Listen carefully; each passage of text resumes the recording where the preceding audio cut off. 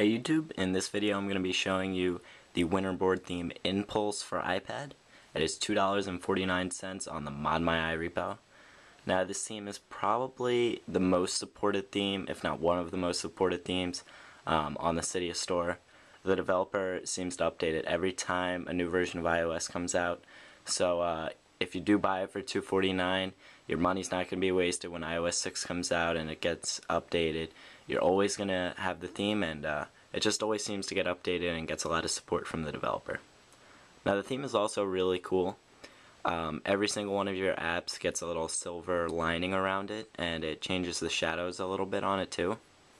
And it's one of the coolest looking themes in my opinion, just because every single application gets themed. With some themes, with the iOS 5 update, not everything is themed. Like iBooks isn't themed sometimes, and Reminders isn't themed.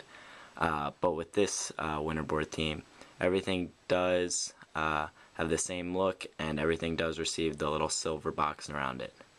Now, the apps that come with iOS are also customized a little bit. You can see up here Safari is slightly different than the standard Safari icon, and Photos and Music, they're all changed just slightly. They give it a little bit of a customized look.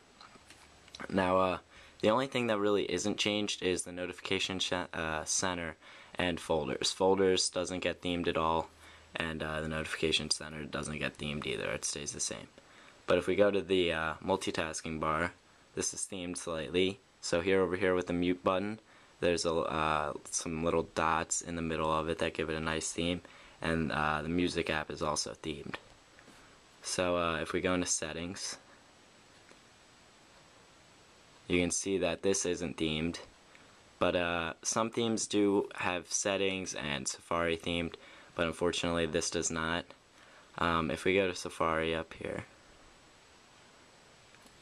you can see that it's also not themed. It just has the standard look that you would have without a Winterboard theme.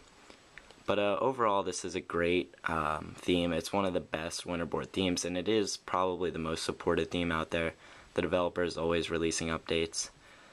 So if you guys want to check it out, again, it is called inPulse for iPad, and there's also an iPhone version for Retina and non-Retina. So if you want to check those out, those are actually $2.99. So thanks for watching. If you have any questions, just leave them in the comments. And if you're new and you want to subscribe, just click the subscribe button. And if you like the video, I'd appreciate it if you give it a thumbs up. Thanks again, and have a nice day.